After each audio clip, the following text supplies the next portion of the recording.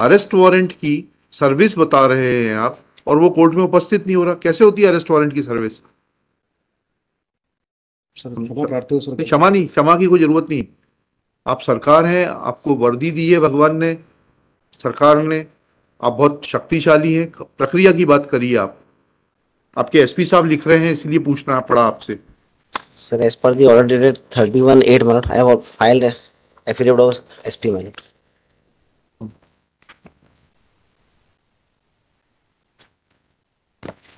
And as per the affidavit minute, Chandrasekhar is examined. जी, क्या affidavit में लिखा उन्होंने? सब फाइल किया आपने एफिडेविट आज सुबह 4 तारीख को सर। अभी आया नहीं, कॉपी दीजिए, आपके कॉपी इस पे तो।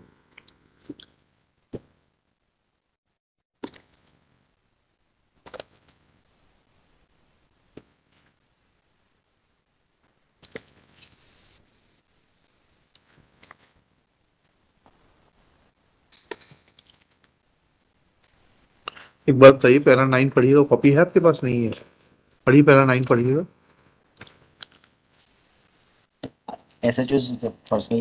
SHO बुला लीजिए, SHO साहब को भी।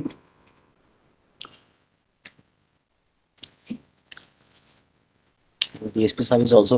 अरेस्ट वारंट की तामील होने के बाद फिर आदमी कैसे उपस्थित नहीं होगा, साहब समझाइएगा। पैरा 9 में आपके एसपी साहब लिख रहे हैं, On 1/7/23, PW1 Chandrasekhar was not present and arrest warrant was issued. The next date given by the court was 8/7/23. On 8/7/23, PW Chandrasekhar again remained absent despite service of warrant. ये थोड़ा हमें समझ में नहीं आया, CRPC में कुछ अमेंडमेंट हो गया क्या? अरेस्ट वारंट की सर्विस हो गई और वो उपस्थित नहीं है कोर्ट में, ऐसा कहाँ प्रावधान है? कैसे सर्विस होती है अरेस्ट वारंट की?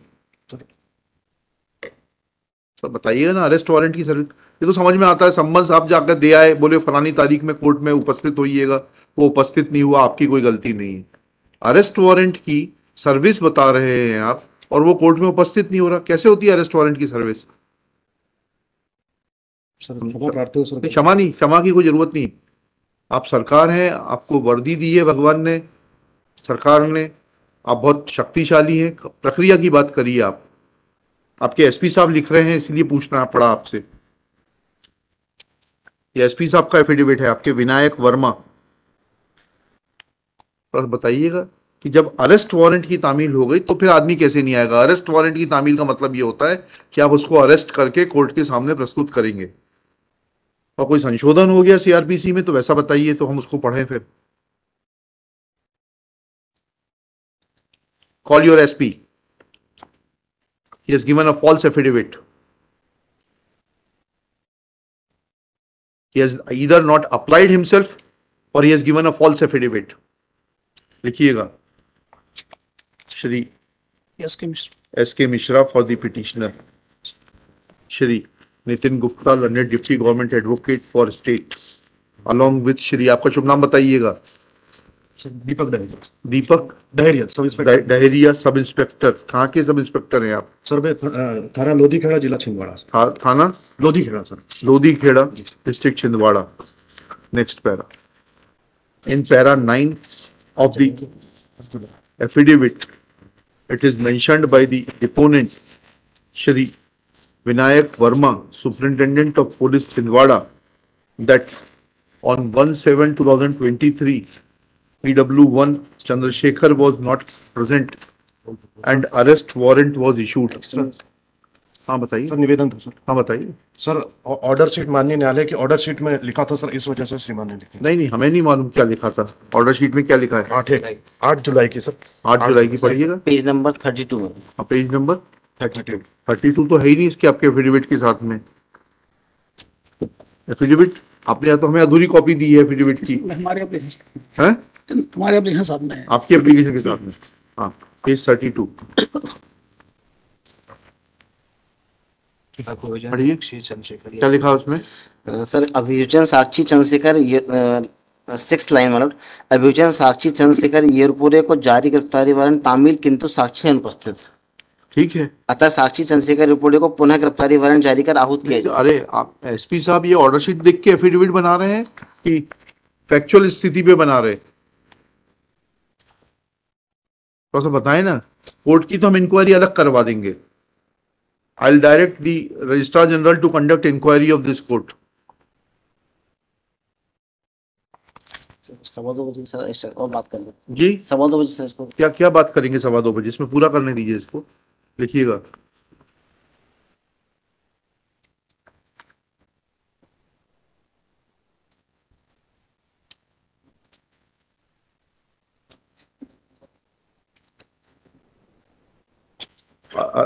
Full stop. It is further mentioned that next date given by the court was 8/7/23. Full stop. On 8/7/23, PW Chandrasekhar again remain absent despite service of warrant, which is duly recorded in the order sheet dated 8/7/23. Next para. At this stage,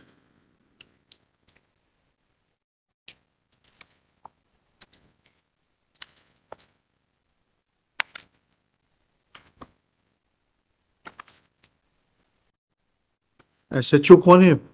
police station Lodhi Kheda के आप ही हैं? SP साहब तो कह रहे हैं आपकी गलती है पूरी की पूरी. जी तो ऐसा क्यों करते हैं? कागज में कार्रवाई क्यों करते हैं? 2 बार गलती हुई, क्षमा प्रार्थी हूँ सर, भविष्य में याद रखूंगा. क्षमा नहीं है इसके लिए. आपने पूरे के पूरे जस्टिस डिलीवरी सिस्टम को डीरेल कर दिया. 2 तारीख को फिर विधिवत तामील कर दी. वो तो बड़ी मेहरबानी करी आपने. इन दैट पूरी टाइम पूरी पूरी व्यवस्था के ऊपर आपकी मेहरबानी है कि आपने तामील कर दिया. उसके पहले क्यों नहीं तामील कर रहे थे? सर वो मुझसे गलती हो गई सर, क्षमा प्रार्थी हूँ सर, भविष्य में याद रखूंगा. SP has thereafter mentioned that no arrest warrant was executed on 2/9/2023 and the concerned SHO is at fault. SHO of Police Station Lodi Kheda is at fault. Next.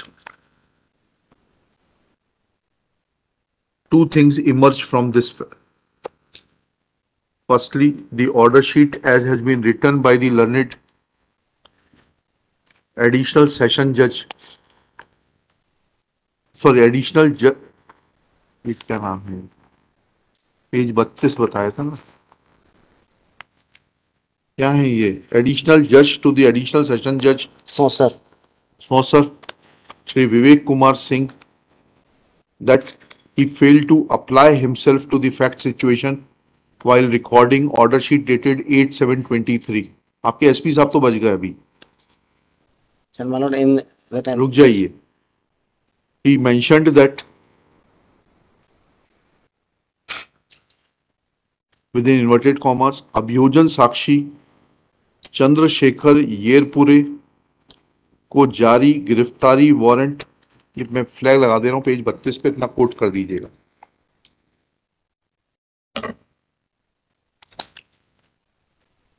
Thus, it is evident that no arrest warrant was executed on the witness Chandrasekhar Yerpure, and yet order sheet was wrongly recorded. This prima facie reflects non-application of mind.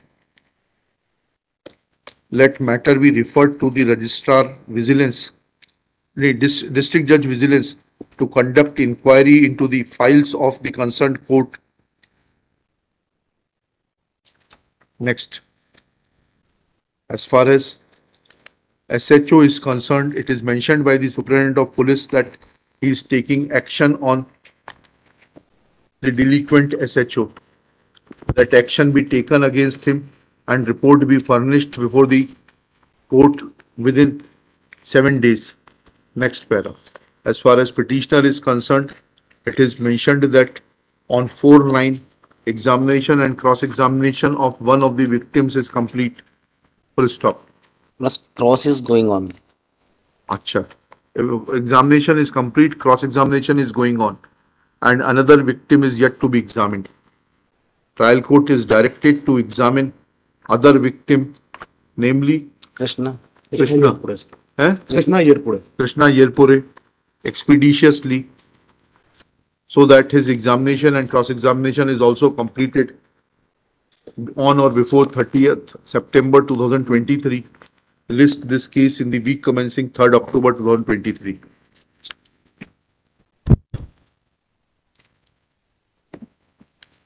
Hello,